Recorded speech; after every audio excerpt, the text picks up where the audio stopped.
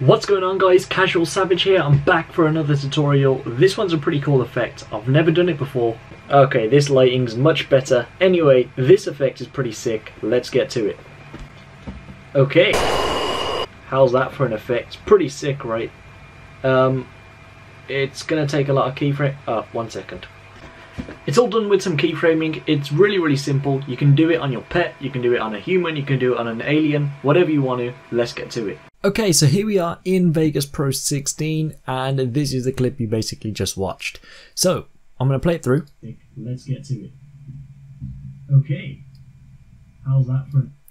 Now notice when I done it, I tried to stay still. The reason for that is because it does involve a lot of masking. It's best if you stay still. If you're going to be moving around, it's just going to take a bit more time. Of course, this is only an example, so I can make it a bit quick. Anyway, when you do it, make sure you take your time.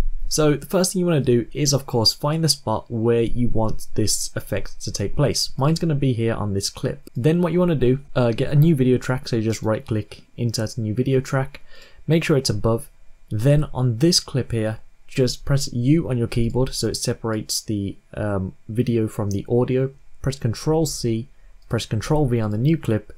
Then what you can do, press the top clip, hold Shift and select the bottom clip including the audio. Right click, select group and create new. Then everything's synced back together. So we're only going to be working with the top track from now on, and what you want to do is first go to the pan crop. First of all, we're starting off with the masking. So this is the part which will be taking the longest. It's the part which I highly recommend you take your time on, because the longer you take on this, the better the effect will look. So first thing you have to do is zoom into the eyes. Yes, my eyes are not the best. Anyway, I don't give a shit. I've heard it too many times. Anyway, what you're going to be doing is left clicking, dragging out these points. Basically, just go around the eyes like that. Of course, then you want to go around the other one and connect it back up. And there we go. Now, we're not done just yet. What you want to do is right click, select and select all. You want to change. Oh, looks like we can't. You want to right click or left click one. Right click, select path. Where it says feather type, change it to out, and I recommend changing this to 1%.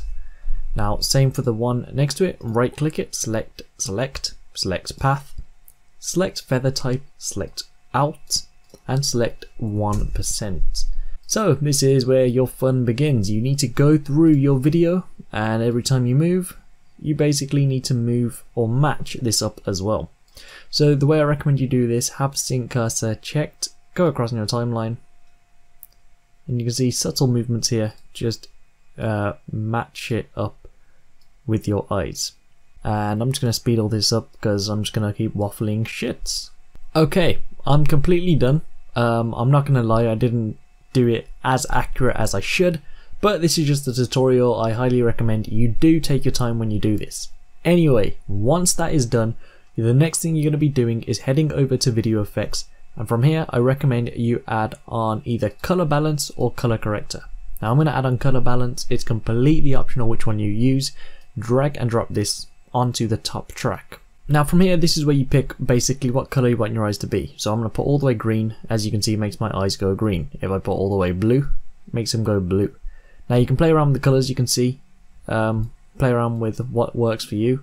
You can get different colors. I'm going to go with this yellow for now, and I'm going to X out of this. Now just playing it through currently, this is what we get.